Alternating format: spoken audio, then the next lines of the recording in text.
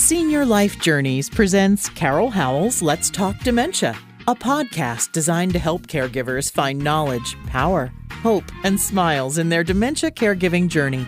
Welcome to Let's Talk Dementia. Here is your host, best-selling author, Carol Howell.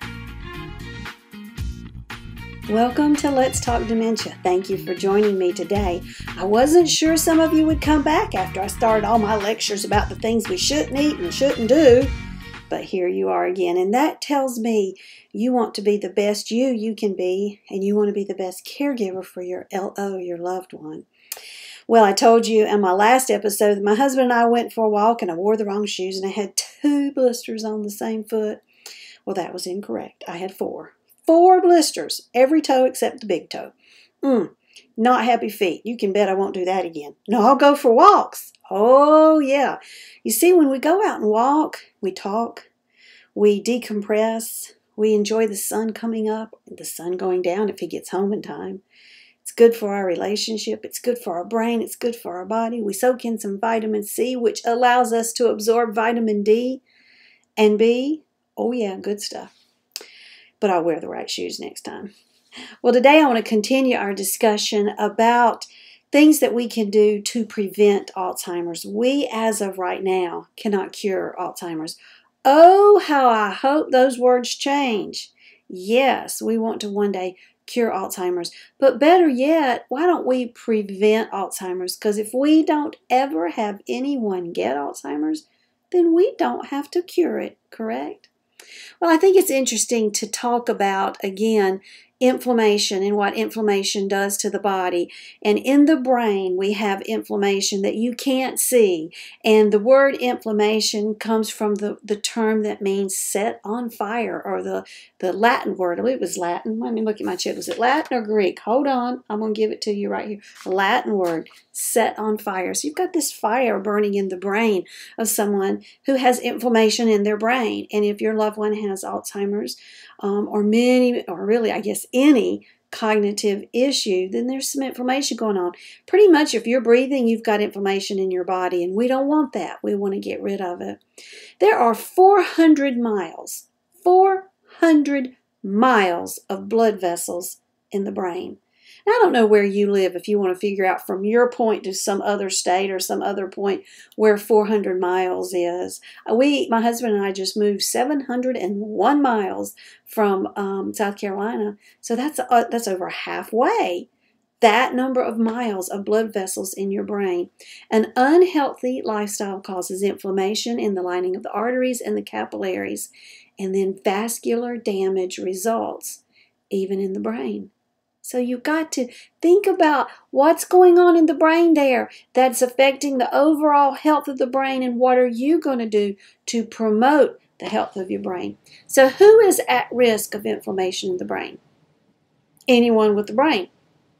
Now that does let a few of the people I know out. What about you? You know some of those people, they are never going to have inflammation in their brain because they don't have one. No, you know I'm messing with you. No, I'm really not.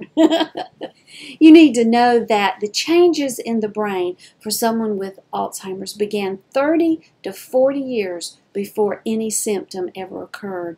It's like with cancer. You don't all of a sudden just wake up with a lump, or you don't just all of a sudden wake up with bruising that started the night before. No, it started months and months, maybe years before, and enough damage, enough cells changed in the body that it came forth as a lump in the breast or bruises that we can't explain.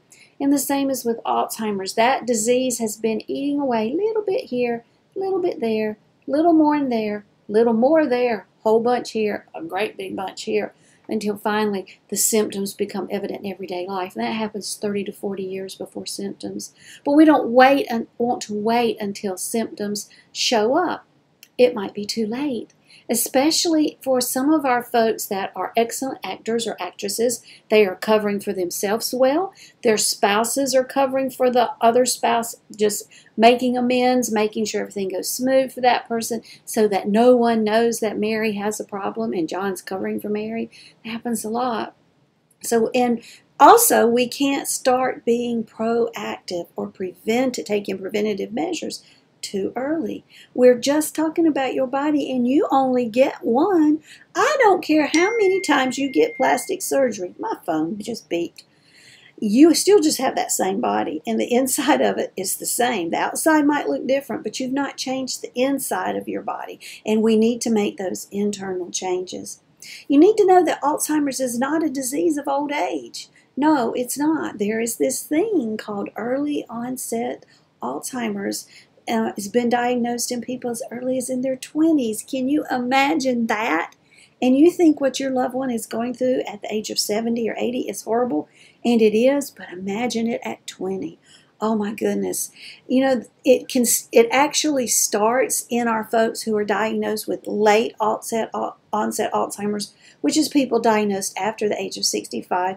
Before the age of 65 is early onset. But remember, it started years and years before that. So when the brain starts changing is when the disease starts. So we've got to be proactive. Well, we should be from the beginning. And that's very important in how you are feeding your children, the examples that you are setting for your children, your grandchildren, as far as moving and being interactive, social activities, what they're doing for others that stimulates their brain and their sense of well-being. All of this is important, how much sleep they're getting.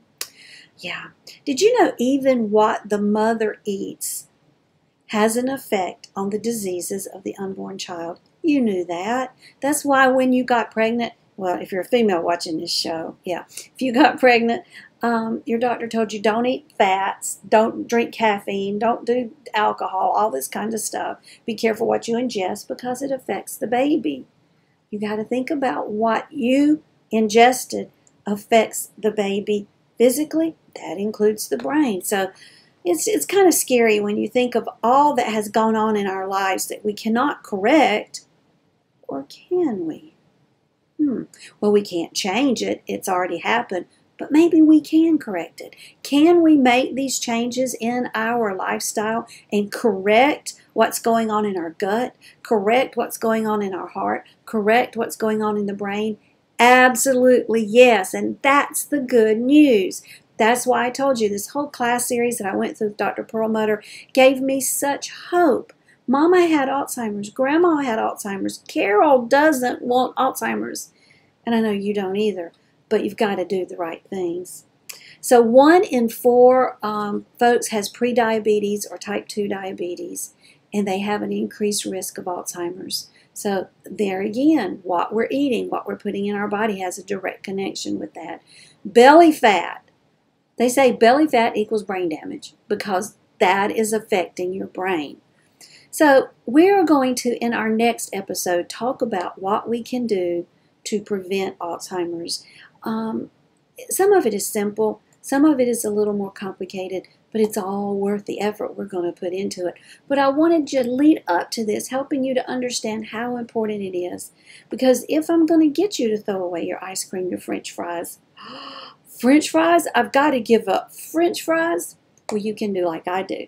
When I go out to eat, I will order 4 French fries. I'll say, please bring me 4 French fries. That's all. Don't bring me 5. Don't bring me a plate of them, whatever you do. I'm like an alcoholic in the ABC store. Just bring me 4 French fries. And it settles it for me, and then I don't want to be in for several months. But what you eat and what you're doing for your body, I'm hoping you're going to be willing to make some very important changes. I want you to live old enough, long enough, and in good health, so you can drive your kids crazy in a good way. You can drive them crazy by wanting to go do things with them, by wanting to go out to eat with them, by wanting to travel with them. I want to tell them what to do, because that's your job. I don't want you to live to an old age miserable, not knowing who you are, not knowing who they are. No, that's not what I want for you. And that's not what I want for me. So let's work together. You on board? Let's make this happen. We'll talk about that tomorrow. Thank you for watching or listening, whichever format you might be taking this show in, and I appreciate you doing it. And we'll talk next time. Bye-bye, y'all. Let's Talk Dementia would like to thank our sponsors, National Association of Veterans and Families. You can reach them at 800-352-2919, on the internet at www.navf.org. They speak veterans so you don't have to, and you tell them Carol sent you when you call to inquire about benefits for the veteran, the spouse of the veteran, or both. Editor Beth. You can find Miss Beth Crosby at editorbeth.com. She is amazing at looking at what you've written and making sure it represents you well. Find her at www.editorbeth.com. And HD Imports, located on Flint Street Extension in Rock Hill, South Carolina. That's York County. 803-985-0985. They are there for the repair and maintenance of your Honda, Hyundai, Toyota, Kia. Tell them Carol sent you. Thanks for joining us today for Carol Howell's Let's Talk Dementia. To learn more about dementia, we recommend Carol's best-selling book, also titled Let's Talk Dementia. It's available on Amazon in paperback and Kindle versions. Be sure to like Let's Talk Dementia on Facebook and leave us a kind word of review on iTunes. Remember, knowledge brings power. Power brings hope. Hope brings smiles. And we all need more smiles. Thanks for joining us today, and we'll be right here when you come back to Let's Talk Dementia.